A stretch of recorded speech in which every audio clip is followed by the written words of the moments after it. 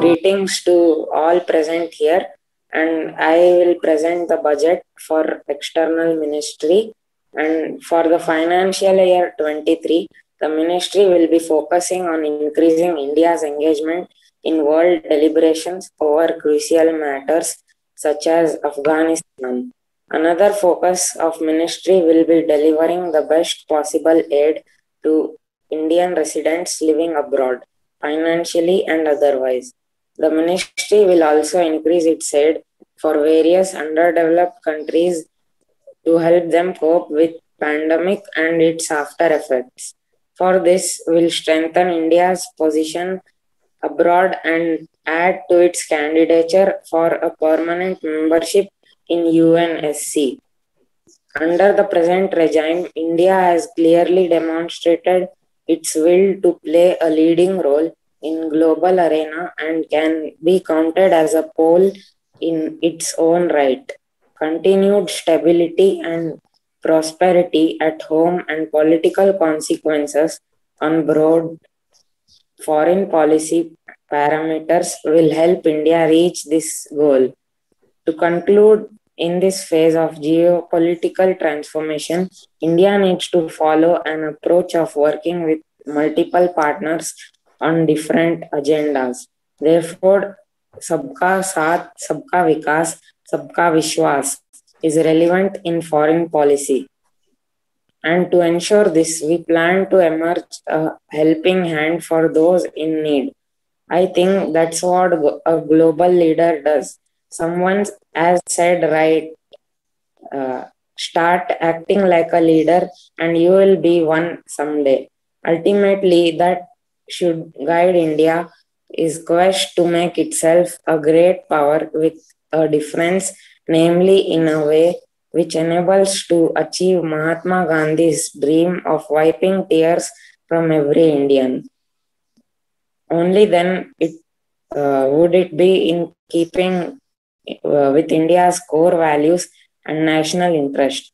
It is indeed the right objective for a great country like India. So I propose 19,500.62 crore rupees for grant number 28, of which 17,750.27 crore rupees is revenue and 1,750.35 crore rupees is for capital use.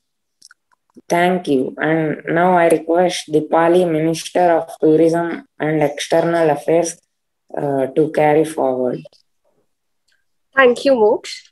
Greetings to the House. Honorable Speaker, before the outbreak of the COVID-19 pandemic, tourism was one of the most important sectors in the world economy, contributing to nearly 10% of global GDP and to around 320 million people worldwide.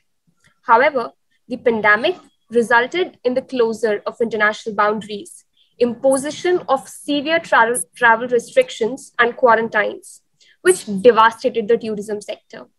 According to the United Nations World Tourism Organization, international tourist arrivals reduced by 74% in 2020, reaching the lowest levels in more than 3 decades.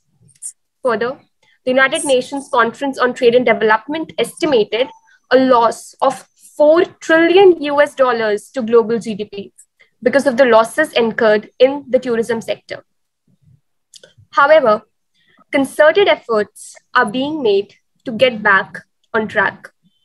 The Ministry of Tourism maintains the Incredible India campaign focused on promoting tourism in India. I am pleased to share that the Travel and Tourism Competitiveness Report ranked India 35th out of 140 countries. India improved its ranking by 6 places over the last year's report, which is among the top 25% of countries. The report ranks the price competitiveness of India's tourism sector 13th out of 140, and we are determined to improve. However, some other aspects of our tourism infrastructure remain somewhat underdeveloped. So, the Ministry of Tourism presents to you Brahman, which is indeed worthy of your time. It is an integrated program by the ministry replacing the current Swadesh Darshan scheme, aimed at developing the tourism sector and increasing revenue, in addition to generating skill-based employment opportunities for people across various departments.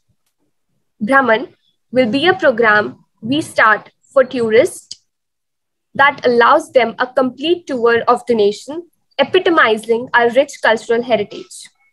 Travel will be arranged by specially designed buses showcasing the traditions of respective states, and tourists will be staying at exclusively designed hotels providing typical traditional facilities. The ministry will keep occasional cultural programs during festive and holiday seasons to give the program a hook and a boost. Also, we will collaborate with the private sectors for hotels and buses in order to work towards developing an ease of doing business and attracting investment, indigenous and international. And for this program, I propose rupees 2,000 crores in the budget. Honorable Speaker, the world is facing a serious challenge. In these trying times, when many economies are struggling to revive, our people and our industry have exhibited remarkable resilience. Post-pandemic, a new world order seems to be emerging, one in which Asia is poised to occupy a prominent position and India will have a leading role therein. In this scenario, as our Honorable Prime Minister says, opportunity in adversity is to be taken. With this being said, Brahman is a step in the right direction. Further, as our Honorable Finance Minister mentioned in her last budget speech, Indian Railways have prepared a national rail plan for India. The objective is to create a future-ready railway system by 2030. Once this program develops a rigid service-ready base, travel under Brahman will also be possible through one of the largest rail networks in the world. Alongside, as per the last union budget, we will introduce the aesthetically designed Vista Dome LHB coach on tourist routes to give a better travel experience to passengers. Besides, I would like to put this on record that the Prashad scheme of the ministry is serving the world more than satisfactorily, and we also have plans of incorporating it in Brahman in the coming budgets.